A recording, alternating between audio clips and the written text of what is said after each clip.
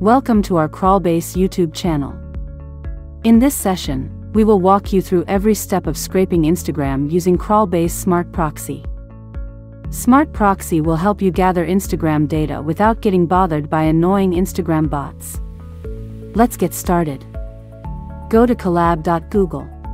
Click on New Notebook. You can open the blog about Instagram proxies on Crawlbase website to copy the code directly from there. Link is given in the description below. First, make sure that Python is installed in your system. If you do, next step is to install required libraries. Run it now. The response shows that the required requests toolkit is installed on your computer. You will need an access token to use Smart Proxy service.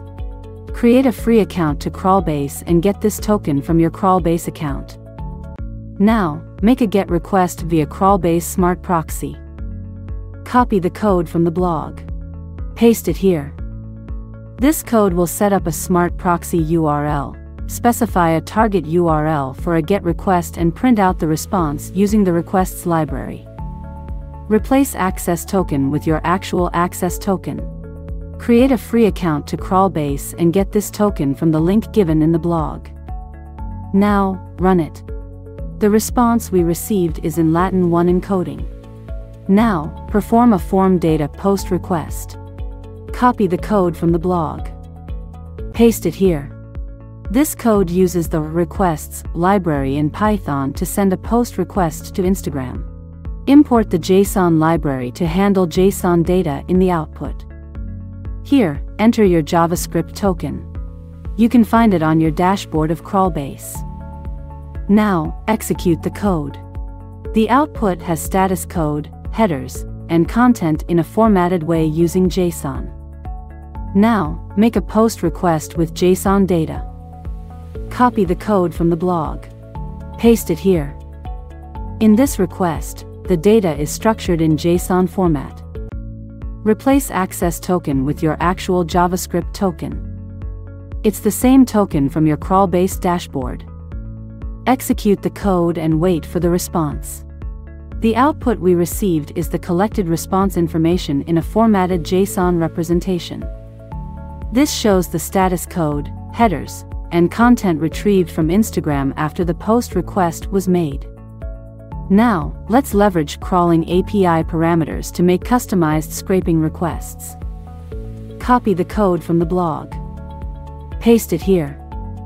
This code sends a request to Instagram through a smart proxy while using specific parameters for a crawling API. It then retrieves and displays the data received from Instagram in JSON format. Replace access token with your actual JavaScript token. Now run it. The output is now in JSON format for better readability. Crawlbase Smart Proxy offers support for JavaScript-enabled headless browsers. Since Instagram heavily relies on JavaScript for loading its content, it is essential to utilize Crawlbase Smart Proxy with JavaScript rendering enabled to extract relevant data. Let's see how to do this with an example. Let's scrape Instagram data using JavaScript headless browser. This technique will allow you to navigate pages that heavily rely on JavaScript. Copy the code and paste it in Google Colab. Next, you'll need to input the Crawlbase token. If you already have the token, go ahead and paste it here. If not, create a free account on Crawlbase website and get it from there. It's a pretty simple process. Now, execute the code.